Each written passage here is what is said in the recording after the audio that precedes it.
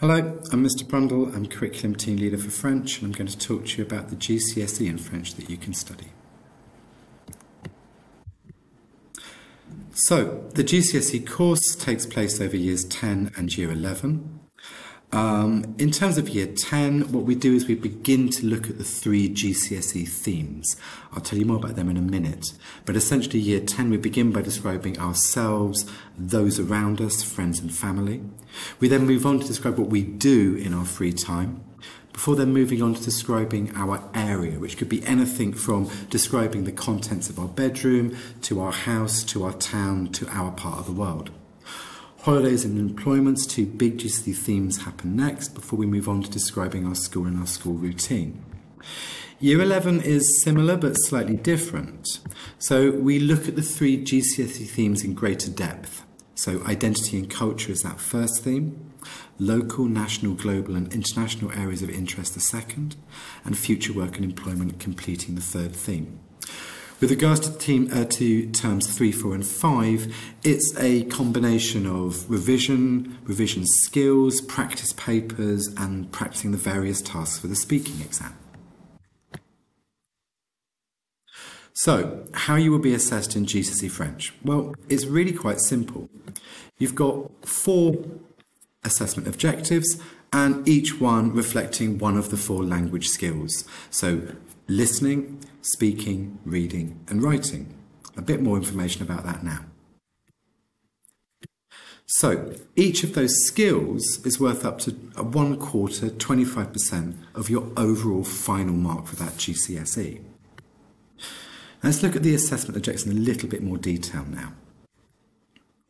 So for listening, it's not the case that you've got to understand every single word perfectly in order to achieve success at the GCSE.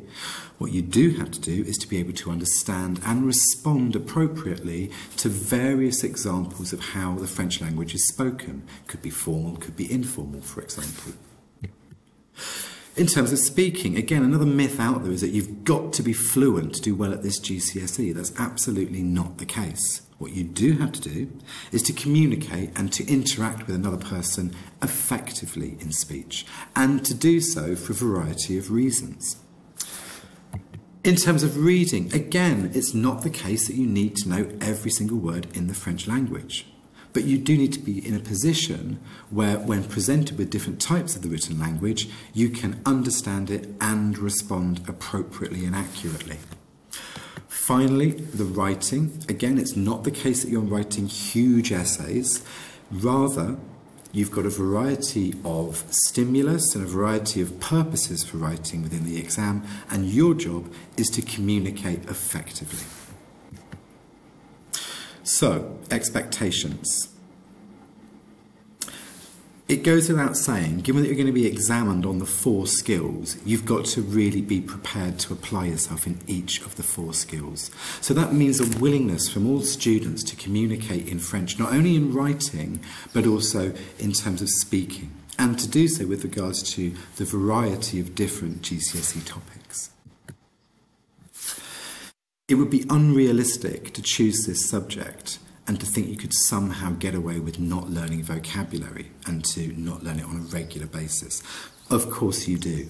You should be looking to learn and record vocabulary every week, and if possible, not just to write a list of words, but to put it in a usable and useful sentence which you could then use later on in your homeworks and in your assessments.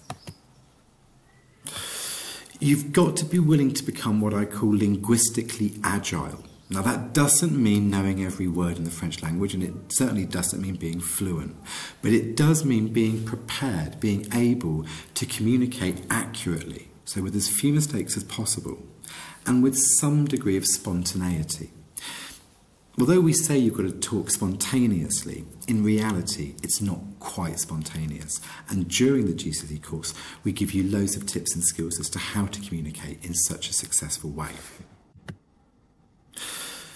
All students must have a genuine interest in the French language or French culture or the culture of other French-speaking countries in order to succeed at this GCSE. That's not to say you're going to get a massive exam on French culture, but there will be questions throughout the GCSE papers that will assume that you and other students have at least a basic awareness of French culture, life in French-speaking countries. Onward opportunities. So, clearly the GCSE is a springboard. It's a springboard to further academic qualifications, whether it's A-level in French, whether it is more business-specific or other subject-specific qualifications that have an element of French. In terms of what you can do with a modern foreign language, the answer is just about anything. It offers really diverse career opportunities. I haven't always been a teacher. I've done some, but not all of the jobs you can see on this PowerPoint. And certainly, studying languages did not hold me back. On the contrary, it probably made me slightly more attractive and slightly more employable with regards to many of my previous employers.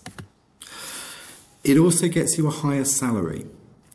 It's hard to be precise, but it's anywhere between 5% to 20% more money earned by people who can speak a foreign language in contrast to those who can't. And I think what we're becoming increasingly aware of as linguists is actually it's a tremendous opportunity to look after yourself and to look after your mental health if you speak a language. The latest scientific research shows, and shows quite significantly in fact, that if you speak a modern foreign language, it will strengthen, it will improve your mental health, and also as you get to be as old as I am, it's going to prevent getting things like dementia, for example. So that's less useful for you guys, probably quite relevant for me. So, I'm just going to finish this bit on frequently answered questions. I'm going to do my best to answer them briefly. If, of course, you've got any questions, by all means find me, and I'll do my best to answer them as fully as I can. So, do I need to study French? I hear this all the time. It's quite a difficult question to answer. The answer is, at this school and at many schools in the country, no. It is not compulsory to study French at GCSE. I think what you need to realise, though, is that it's a highly attractive subject for many employers and universities, and it's a highly attractive subject for many students of your age globally. Do I need to be fluent in French? No, I've never said to any student they need to be fluent. You definitely do not need to be fluent in French in order to do well at the GCSE, or indeed to get the highest grade, grade 9 at the GCSE. Can I pick and mix the 4 skills? There's still a bit of confusion about this. It used to be the case years ago now that you could do, say, foundation level for reading and writing, but do the higher level for the other 2 skills. That is not the case anymore. If it is the case that we feel that you are best to do a GCSE in French up to foundation, so up to grade 5, then you would be doing so in reading, listening, writing and speaking. Equally, if we feel you've got the potential to get the higher grades, we'll put you onto the higher GCSE paper. But if that is the case, we're putting you in at higher for listening, reading, writing and speaking.